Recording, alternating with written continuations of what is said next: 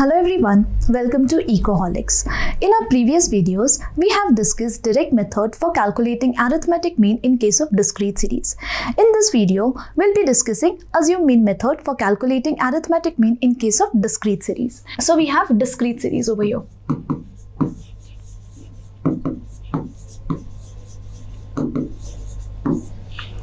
So, assumed mean method is used when series have large numerical values, and to make our calculation simpler, we use assumed mean method. So now, the formula for calculating arithmetic mean using assumed mean method is A plus summation FD divided by summation F. So where A is assumed mean,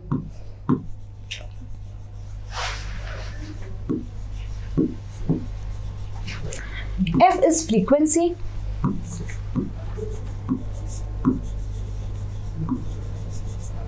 and D is deviations.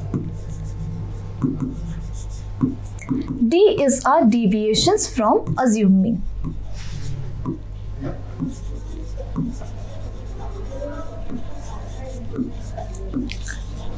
We can also write D as x minus A.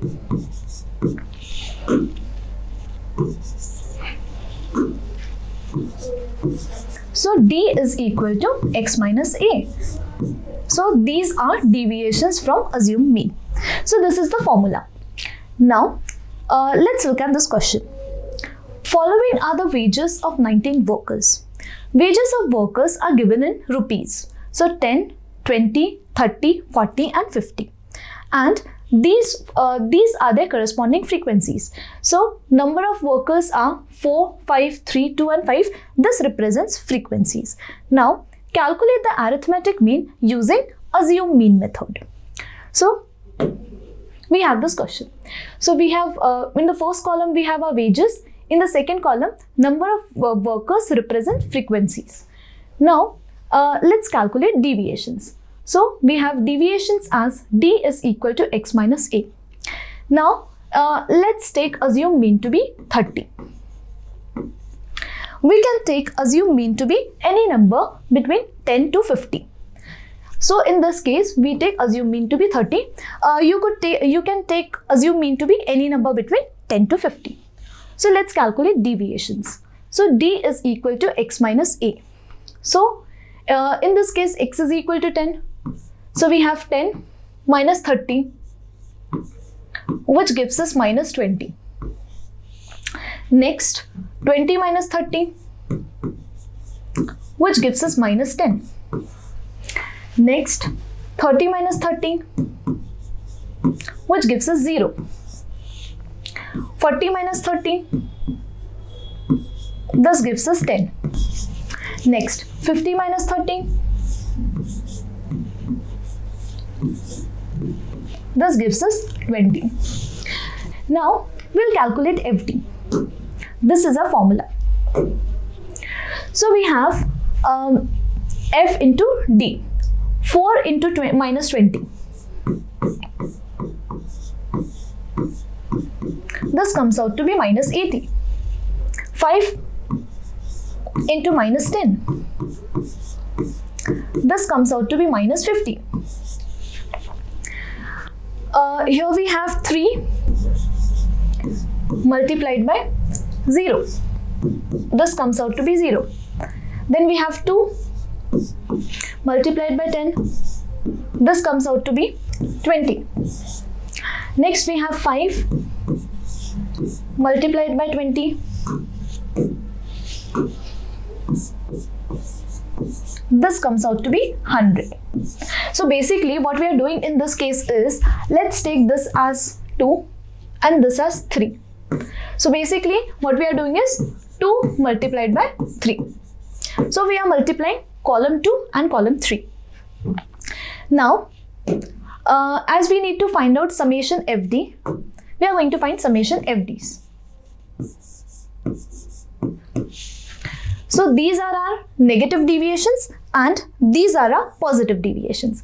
So we'll add this. So minus 80 minus 50 gives us minus 130 and 20 plus 100 gives us 120. So what we have summation as So minus 130 plus 120, this gives us minus 10. So this gives us minus 10. Now we have summation f.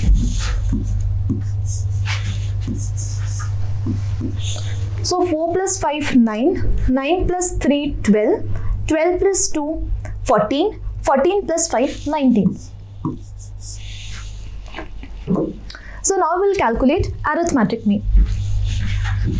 So the formula for calculating arithmetic mean is x bar is equal to a plus summation fd divided by summation f.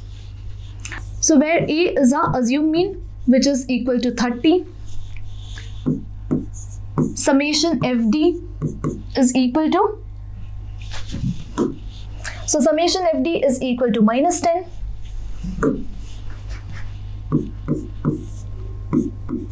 and we have summation f, that is sum of our frequencies. So we have this as 19. So this is 19. Now substituting these values in this formula, what we get is x bar is equal to 30 minus 10 divided by 19.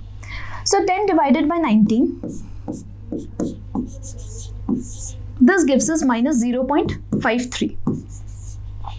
And therefore arithmetic mean comes out to be 29.47. So this is our value of arithmetic mean using assumed mean method. That's it for this video.